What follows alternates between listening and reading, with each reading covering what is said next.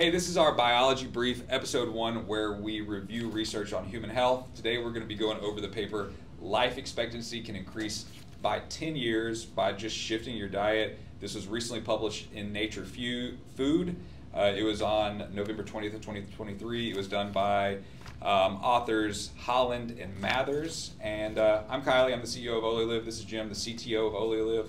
He's been researching everything for the past 30 years, and we thought it'd be interesting to just kind of talk about this and have a discussion around it. So one of the more interesting points that I saw in this paper was that if you switch or if you move away from fish, it actually increases your lifespan. And I don't know why that is true. So am I reading this right? The hazard ratio, if you look at the hazard ratio in this paper, so I'll just kind of show this really quick. It's like I got a bunch of color-coded boxes. And what is the hazard ratio in general? Can you explain that where I can understand? Well, a hazard ratio is a change, either good or bad, in terms of an outcome. So let's say your hazard ratio for death went down, 1 being 1 and went to 0.9. That means you're 10% less likely to die. So a hazard ratio of 1 is perfectly correlated with death. Or in this you got to start somewhere with a hazard ratio, right? Okay. So usually set the control at 1, and then the hazard ratio goes up 1.2, yeah. It goes down 0.8, etc. So, well, in this scenario, like a hazard ratio of 1 would be no improvement in lifespan. It would be that, yes. Okay. That's so, so if you look at the hazard ratio for fish, it's a 1.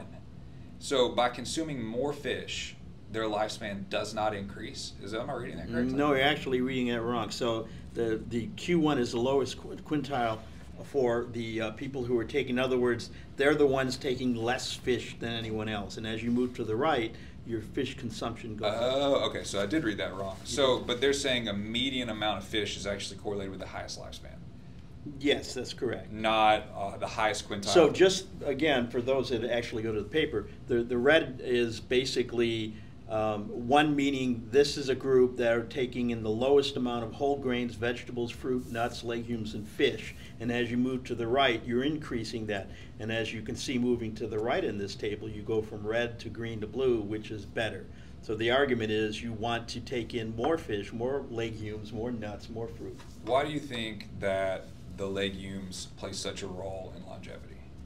Well, I think it's a combination of probably they have high levels of protein, and they're also filled with nutrients that you can get in a fairly high amount. You think it's phenol levels? It could be phenol levels in the legumes, and these are legumes, just to let people know, these are primarily beans and black beans and things like that. Well, the other thing the other thought I had about the legumes is that they generally are pretty filling. You eat a handful of like mixed nuts, you eat a handful of beans or anything like that, you don't really begin to crave a lot of other processed stuff.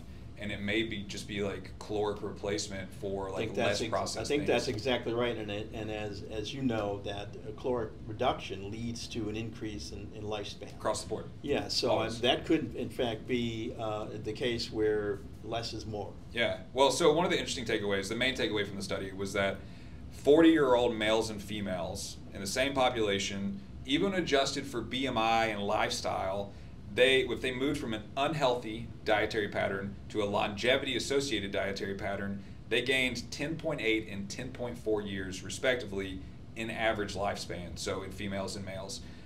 That's huge. So, you're 40 years old, you assume you have, I think, 43 years on average left. Well, actually, for a 40-year-old in the UK now in this study, and this can probably be translated worldwide, for a 40-year-old who has an unhealthy diet, they're probably going to live maybe 35 more years, and you're absolutely right. So you get a 30% increase in lifespan. That's huge, and we're talking about starting at 40 years old. Yeah. If you start even younger, of course, with that, the impact is even bigger. But here's the good news for older people like me. So if you start, let's say you're eating unhealthy up to 70, the fact that you reach 70 means you're probably going to reach 80. So your odds of getting older go up as you get older. Yeah.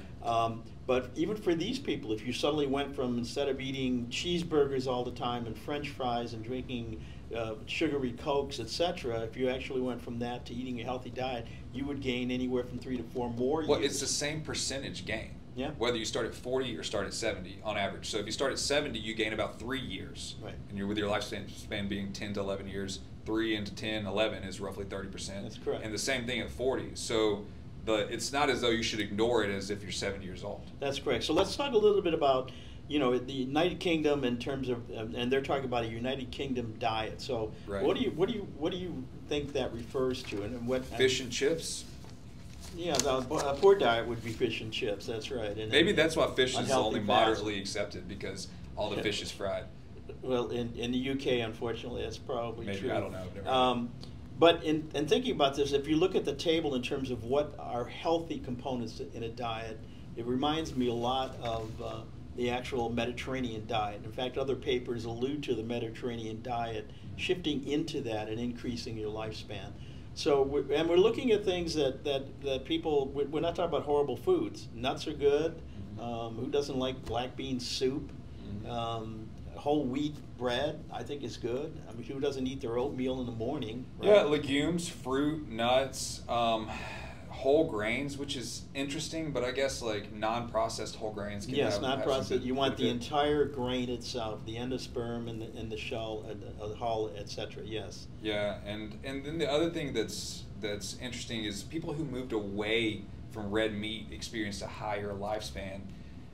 Do you think that's activity level related, or do you think, like, so if you're like a really athletic, you burn a lot of calories every day and you need protein, like, would that be associated with moving away from red meat too? I think like, I think the red meat issue is not the protein per se, or the quality of the protein. It has to do with the fat levels, bad fat levels. Okay. That increase cholesterol, etc. Now, somebody would argue, well, how about salmon? It's fatty. Yeah, but it's omega fats. It's fish oil fats.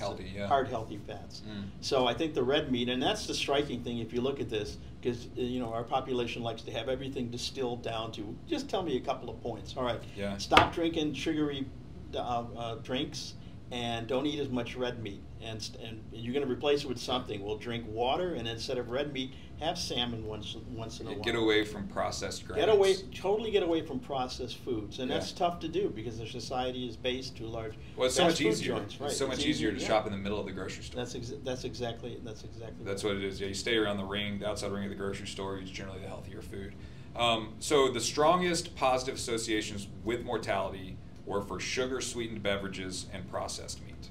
That's like, if you're going to eliminate one thing from your diet, eliminate those two things from your diet, and you can instantly grab some health. That's exactly right. But realize that as humans, we're occasionally going to want that big T-bone steak. That's okay. Well, I don't know if that's processed meat, is it?